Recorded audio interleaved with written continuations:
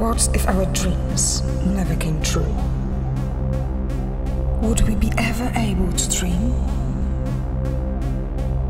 What would our lives be without our dreams?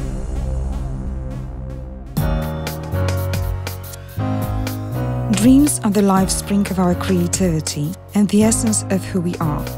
As C.S. Lewis once said, there are no limits to our imagination, and we are never too old to set goals or to dream a new dream. When I was 5 or so, I have read a book for children with some illustrations of a structure of a physical matter. And I think this was the moment when I decided that I want to study these things.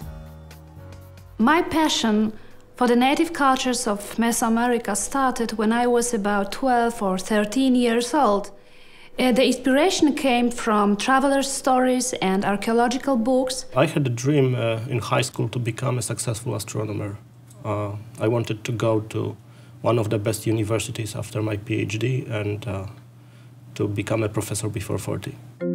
The European Research Council is the first pan-European organization dedicated to promoting bottom-up, curiosity-driven research.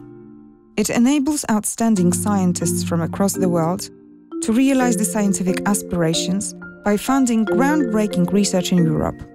ERC projects can contribute to addressing social challenges and improving daily life. The purpose of our research is to reconstruct and understand the cross-cultural contact and transfers between Europeans and the native peoples of the Americas. The main focus is the Nahua or Aztec word, Nahua culture and language. It is in danger of becoming extinct, and its speakers suffer from many forms of discrimination. We also study the European side of cross-cultural exchange and the impact of native languages, including Nahuatl, on Spanish. One of exciting extensions of my EOC project has been the use of experimental structural biology to study the structures of RNA molecules.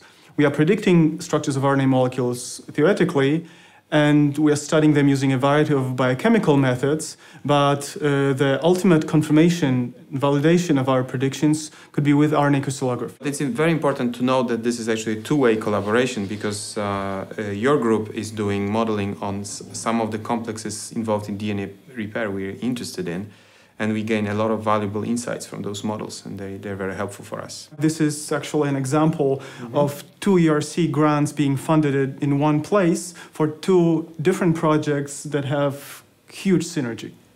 The project that I'm working now on with my students is about searching for extrasolar planets around binary stars, and to achieve this goal we are establishing a network of robotic telescopes. This network will be global. It means that we will have at least one telescope on each continent in the southern hemisphere. Working on the ERC grants allows me to network with other researchers who are also ERC awardees. I applied for the ERC grant because I believed that the research I proposed is at the very frontier of both current knowledge and scholarly practice.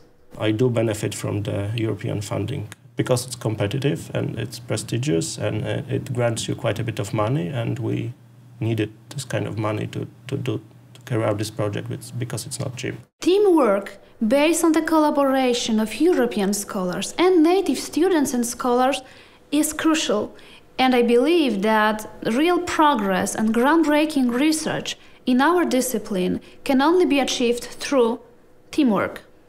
Kenke tikneki titekitish towania.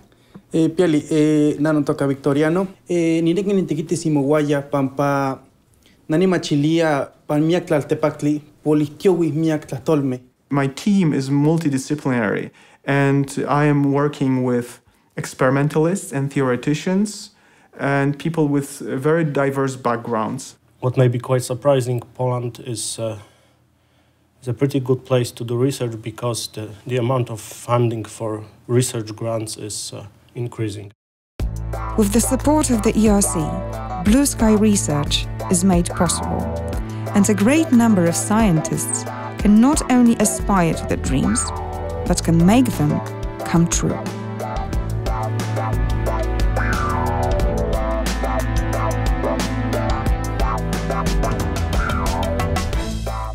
I was born in Torun, this is my hometown. Nicholas Copernicus was born here as well. In fact, I have the same initials as him. I think by staying in Poland, I can make a difference. What I've done and what I currently do in my research has been crucial for understanding who I am and why I want this kind of work to be done in Poland and more broadly in Europe.